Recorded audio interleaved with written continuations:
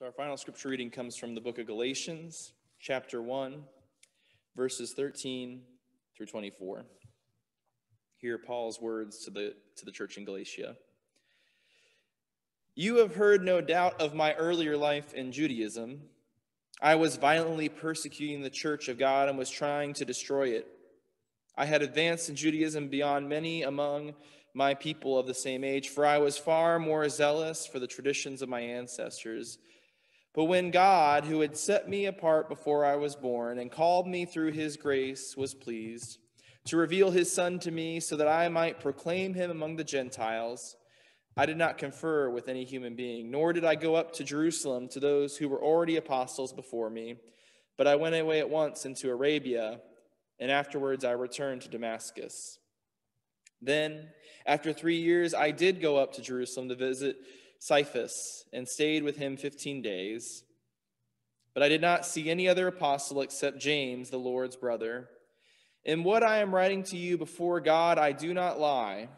Then I went into the regions of Syria and Cilicia, and I was still unknown by sight to the churches of Judea that are in Christ. They only heard it and said, "The one who formerly was persecuting us is now proclaiming the faith he once tried to destroy." And they glorify God because of me. This is the word of God for the people of God, and we can say, thanks be to God. Would you pray with me?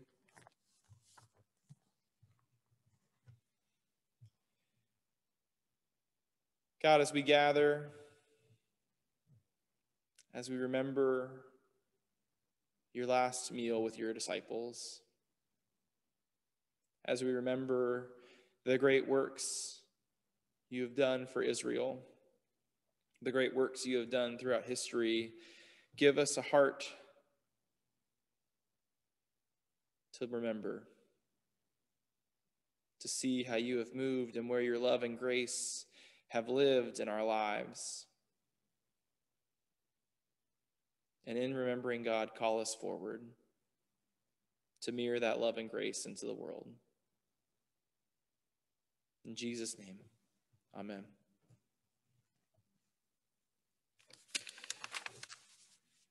I think it might be safe to say that our culture at times has a fractured relationship with the past. We remember it with rose-colored glasses, failing to see the ways that we have changed and grown for the better and made the world better than it was. Sometimes we often wish for a return to the past as a rejection of now. Yet for many, what is behind us is better left untouched. Some of us don't like to look back on what was, on the past. We say things like, let the past lie, or you can't change the past. Let's not dwell on it. Or from the Disney movie, The Lion King, Timon, the meerkat, says, you need to leave the past behind you, in which case Pumbaa says, you need to leave your behind in the past. We see both of these responses in how we remember our history. Often things in our history go missing. We don't want to talk about certain things, and other things get highlighted and get put with certain perspectives. Isn't it a central issue in our world now that many people fail to remember the past in its fullness and pick and choose what they want to discuss, sometimes at the expense of telling the whole truth? If there was anyone with reason to forget their past, it was Paul. His previous life seems like a 180 from who he was when he wrote the letter that we are reading from today. He persecuted Christians, and now he was inviting people to become followers of Christ. It would have been totally understandable, and I think many of us would have sympathized or empathized with Paul if he just wanted to completely forget his past and put it behind him and not think of it anymore. So why, in this letter to Galatia, as he's trying to be persuasive and authoritative, when you look throughout the letter, he's trying to be persuasive to this church, why does Paul remind us of his past? Why does he bring up that he used to be one of the biggest persecutors of Christians? Why is Paul willing to remember who he was, even while it contradicts who he is? Paul shows us that remembrance is a way of inviting the love of God to transform and grow us. As he says to the Galatians, his story makes people say, "The one who formerly was persecuting us is now proclaiming the faith he once tried to destroy, and they glorified God because of me." Paul is choosing not to give his past the power of hiding in the midst of him, because our past is a part of us. Paul is not pretending like it didn't happen. He is naming it, and he knows its presence. He knows the wrongs he's made, and Paul recognizes that God has taken control, not just of his future, but of his past. That if Paul had just ignored it, his past would have still been within him, its power still latent within his identity. It would have held fear over him that a church like the church in Galatia would have found out. I think about how oftentimes people of power and report and celebrity in our own society want to bury their past. They fail to admit when they've made mistakes. They fail to talk about misconceptions they had. They just want to leave things in the past, and they don't want to talk about it. They have some fear there. That past is still affecting them. They just don't want to talk about it. But I'm also reminded of the practice of truth-telling that happens in recovery programs, such as Alcoholics Anonymous, or like what happened in South Africa after apartheid, where in order for these people and these nations and these communities to claim their new selves apart from what was broken, they revisit past harms that were committed, that they committed, not to sit in that guilt, not to be defined by what they did wrong, but to recognize it, to make amends, to let the power of the redemptive love of God speak into it and change them. A debate has been happening in our larger society recently about how we should remember the mistakes of America's past, the mistakes of Europe's past, the mistakes of the world's past. What good does it do to remind ourselves of things like segregation or slavery or the harm caused to Native populations and communities? But I wonder if our society isn't much different from Paul.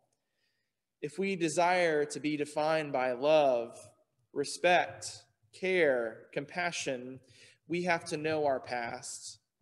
We have to own it and confront it as Paul did, and know that the love of God is powerful enough even to redeem it. Sometimes when we remember the harsh and difficult things of our past, we are allowing the power of God's love to break in and start healing, rather than allowing the power of fear of it to hide it and allow it to fester away. On a personal level, I think about my family, the brokenness we've experienced from my father and his inability to name the ways that he harmed our family, that created a gap for us to repair our future, where we're choosing to avoid each other rather than to speak into the past and to let God redeem it. Paul shows us that to remember the hard parts of our past is to invite the love of God and the grace of God control over these things, to allow Christ to initiate the process of remaking us apart from our past. But we have to face our past to do that, the big and the small things. One of the practices we talk about when we can do that is the examine prayer, where we look back over past events and we pray over them to see, how did I let the love of God live in me, and how did I not let the love of God live in me? That's a way of honoring our past and speaking to where we may have made mistakes. But remembrance is not a wholly negative thing, right? Our other two verses are positive. In fact, in Scripture, we are often called to remember the goodness of our life, the goodness of God we have witnessed. But we do not remember the goodness to dwell in nostalgia. Remembering the good prepares us even more to be followers of Christ, to be the body of Christ in the world. In our reading from Deuteronomy, which I admit was kind of an odd reading for us today, God is speaking to Israel about how they will live in community. He is preparing Israel with commandments, with laws, with promises, how they will live in the promised land together, how they will live as a nation. But rooted in his plan and in his structure for this chosen nation of God, for Israel's future, is the call to remember. Remember the work and the goodness of God in Egypt, in the desert, and now Israel is given the responsibility to remember how they have witnessed God's love, faithfulness, and grace. They are the bearers of God's redemptive story into the future so that that could continue. That past is not just a story to tell, it's a reminder of how they can live into the future. I'll never forget the first world religions class I took in high school. We studied all the different major world religions in the world, including Christianity. And our teacher split Christianity into two sections. She split it into Christian history before 100 AD, what we would know as biblical Christian history, and the history of the Catholic Church, what happened after 100 AD and the formation of the Catholic Church and the Great Schism and the Protestant Reformation. And without studying, I, as someone who was raised in the church, got an A on the first section. I knew my Bible history. I had read my Bible because that was my faith. But much to the surprise of my friend next to me, who was not a Christian and did not care about Christianity, he got an A on the second section, and I failed the second test. I failed the second test on Christianity. I've come a long way since then. I didn't study, and I fell victim to the mistake many Protestant churches make, which is rejecting the goodness of God in the story past the Bible. That God has been present in other ways in our history of our faith, in our tradition. I was taught that not much mattered after the Bible, but I failed to see how God's love was continuing to work in history after 100 AD. I rejected the opportunity to remember these things, which is funny because as Methodist, I wasn't a Methodist at the time, but as Methodists, John Wesley reminds us that tradition, the history of our church, is one way for us to grow in faith and see God. As Protestants, we often focus on what we believe apart from what we've experienced. But our experience of God's goodness are meant to help us better know how to follow God in the future. Israel understood this. At least at times they understood this. They made their mistakes. But their future was made better when they could remember the power and love of God from their past.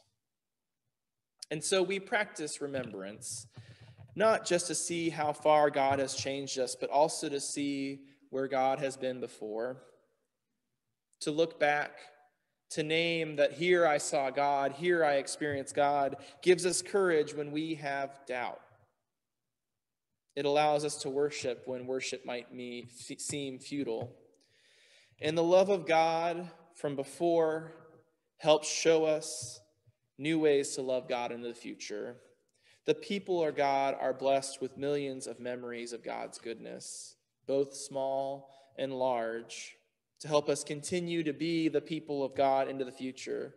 From the story of the Exodus, to the fight for equality for all people, to the story of Jesus giving his life on the cross, to the prayers that your grandparents taught you, to the moments with friends in church praying over a friend you're worried about.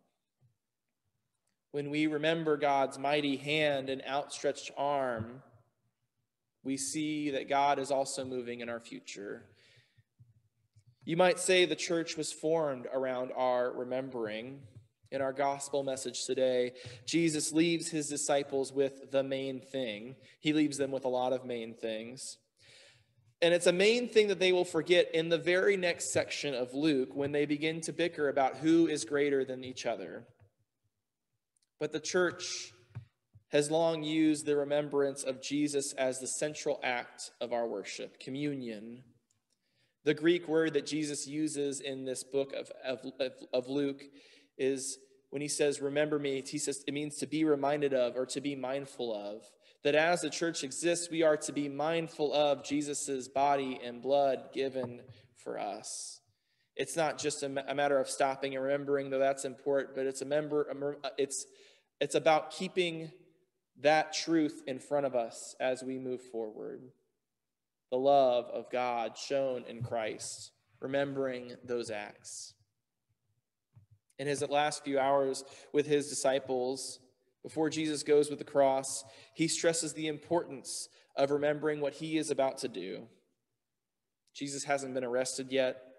and he hasn't been crucified or resurrected yet, but he wants his disciples to shape the future of the church around this this memory of his self-emptying sacrificial love. The remembrance of Jesus' sacrificial self-emptying love was meant to order the church and to lead us into the expanse ahead of us. Here is the moment where we are reminded, and by being reminded, we can be that body and blood of Christ for the world. Would you pray with me? God, as we celebrate communion,